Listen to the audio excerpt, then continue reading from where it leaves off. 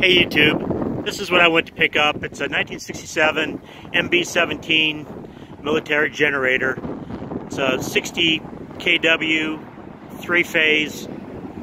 It was about a 30-mile drive from the seller to my second shop here, just out of Stinnett, Texas.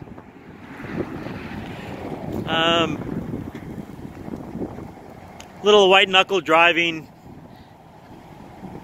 because it might be a little heavy for the trailer, but we made it here safely, and now I got to figure out how to offload it.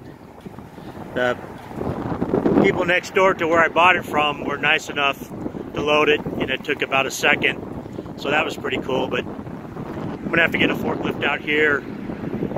I got a jib crane in the shop, but I don't know if I can pick it up with that, but we'll see what happens. Tell me what you think. Thank you.